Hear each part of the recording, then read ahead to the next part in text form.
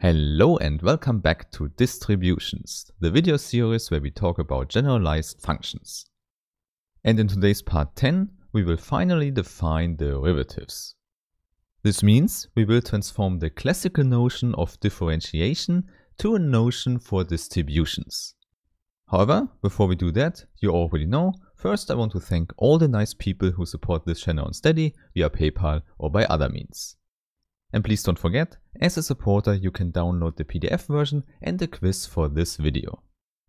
Okay, now for defining the derivative of a distribution, let's first start with a classical motivation.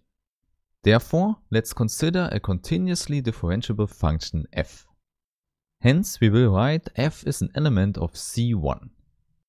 So, usually we work in Rn, however, to make everything a little bit simpler here, let's set n to 1. Indeed, in this case we know everything is easier to visualize. However, everything we do now also works in a general Rn. So now from part 5 of the series, you know we get a regular distribution for such a function f. And indeed, this one we denoted by t index f. However, we also get another one, namely the regular distribution associated to f prime. So here please recall f prime, the derivative of f, is also a continuous function. Which means it's definitely locally integrable, the thing we need for a regular distribution. Therefore, you see, we immediately get two distributions when we have one function in C1. Moreover, you also see if n would be bigger than 1, we would get even more distributions because we have all the partial derivatives. Okay, but now I want to do a very important calculation in the theory of distributions. Namely, we want to look what happens when we apply tf prime to a test function. So as always, we call the test function phi and we will use the duality pairing here. So this is simply tf prime applied to phi and the result is a real number. And now you know, because we have a regular distribution, this is nothing else than an integral. And inside the integral we have f prime of x times phi of x. So not a complicated integral, because now we are one-dimensional in our example. Okay, now the first thing we can do is to shrink the domain of definition to the support of phi. By the definition of a test function outside of a compact set, it's 0. So we can simply choose any interval minus a to a as long as the support of phi lies inside it. So we can easily visualize that. Here we have the graph of phi and now we choose minus a to a here. Hence we definitely have that the function phi is 0 at minus a and at a. Hence we are able to rewrite our integral here. So it's the same integral but now from minus a to a. Okay. And now, at this point, we have the important calculation step. Namely, we should see that we can use integration by parts. Here, please recall how this method works. It simply means that we can shift the derivative here to the other factor. However, please don't forget, then we also have a minus sign involved. However, that's not all. We also have a boundary term where the function f and the function phi is involved. More concretely, we also have to put in the limits a and minus a. However, here you should realize this term is not important at all, because we already know that phi of minus a and phi of a is exactly 0. In other words, this whole first term here simply vanishes. So because of the property of the test function phi, this is 0. So we see only the second part here remains. And indeed, we recognize this is again a distribution applied to a test function. Indeed, here it's the distribution minus tf. And the test function we consider is not phi, but phi prime. However, we know phi prime is also a well-defined test function. Hence, here with this formula, we can immediately remember the derivative of the function f is pushed to the test function phi. However, then also don't forget about the minus sign. So we see this is how a derivative works if we have a C1 function. And now you might already guess, this motivates the general definition we have for distributions.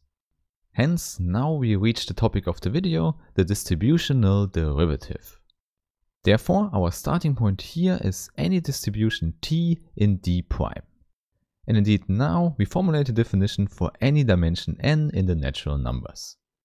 And now the idea is that we define a new distribution which should be the derivative of t, so we could call it t prime. However, there are already a lot of primes involved, and you know, for partial derivatives we don't use that. In fact, for partial derivatives we use a d with a multi-index alpha. Hence the new distribution should be d alpha t. Okay, so this should be a well-defined new distribution, no matter if t is regular or not. In conclusion, for any multi-index alpha, this is what we would call the partial derivative of t. And in the case that there can be a confusion with the classical derivative, we call it the distributional partial derivative. Okay, and now the formula to define this new distribution you already know by the calculation from above. The only difference is now that we have to do this integration by parts with respect to the partial derivatives. However, of course, the idea is completely similar, we just have to count how many times we do it. Because each time we do it, we add a minus sign. Hence, the order of the partial derivative, denoted with the absolute value of the multi-index, decides how often we do it. So please recall, this symbol is just the sum of all the entries of the multi-index. Okay, otherwise it's completely the same idea, we shift the partial derivatives to the test function. And now we read the whole thing here as the definition for d alpha t. Moreover, you should immediately note that this indeed defines a distribution in d prime. Please recall, we need two properties for that. The first is the linearity and the second the continuity. Both things you can check now, but in fact they follow immediately. In addition, you should also note by the calculation above that for regular distributions associated with C infinity functions, the two notions of partial derivatives we have now coincide. More precisely, this means the distributional derivative is given by the classical partial derivative. The only thing we have to do here is to translate between the regular distribution and the corresponding function. However, with this you should see that our new definition is indeed a generalization of derivatives. In particular, here you should see we don't have to say anything about the existence of partial derivatives as we have to do it here. Indeed, here on this level we have to say that f is differentiable up to some order.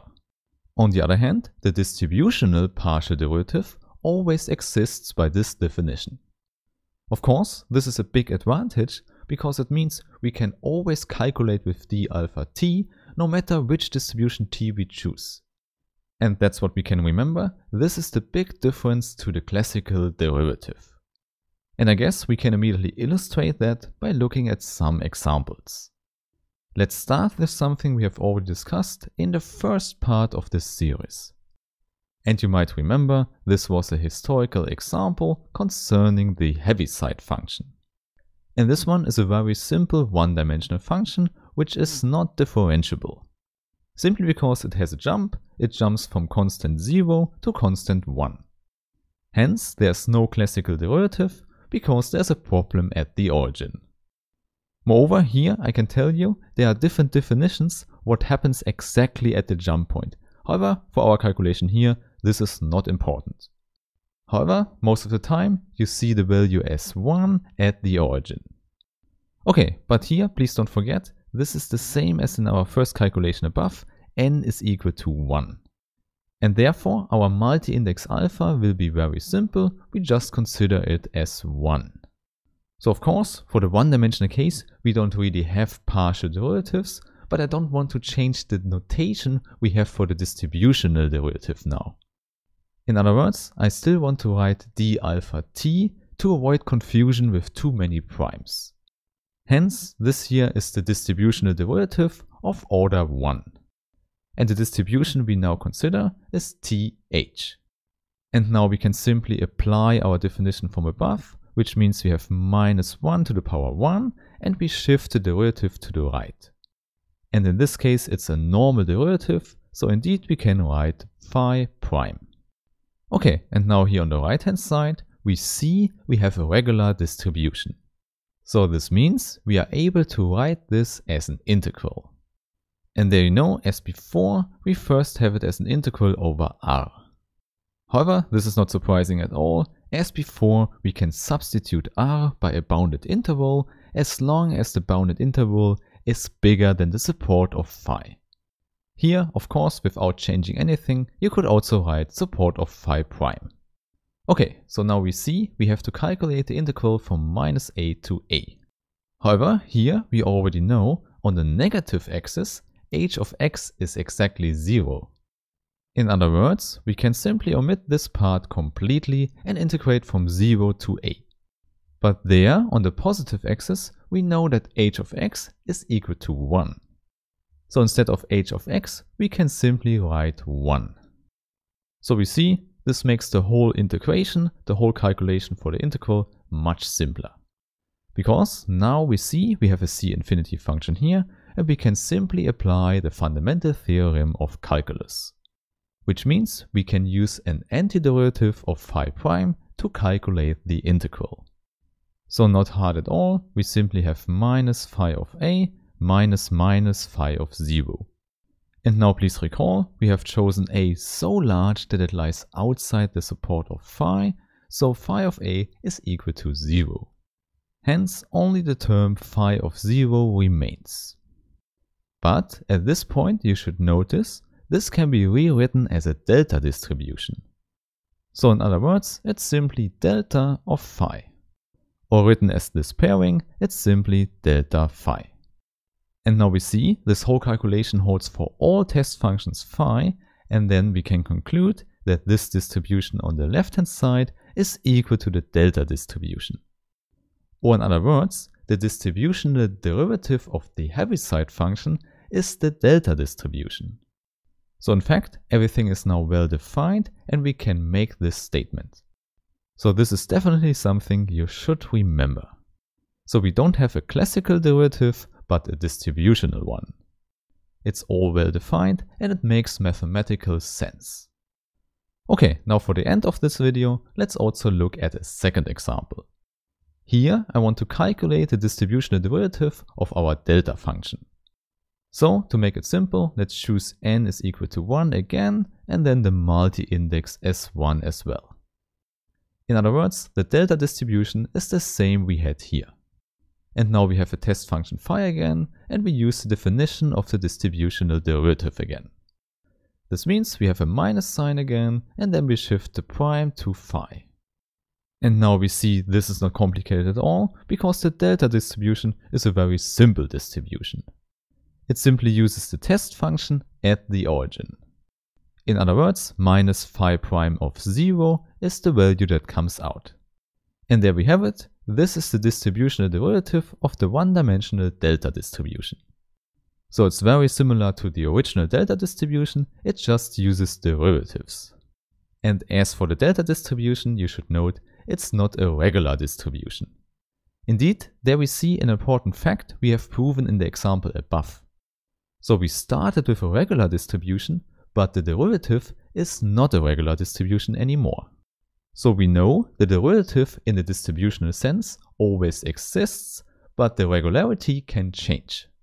So in some sense you can see this is the trade-off we have with this new definition. Okay, I would say this is good enough for this video here. Let's meet in the next one about distributions. So have a nice day and see you soon.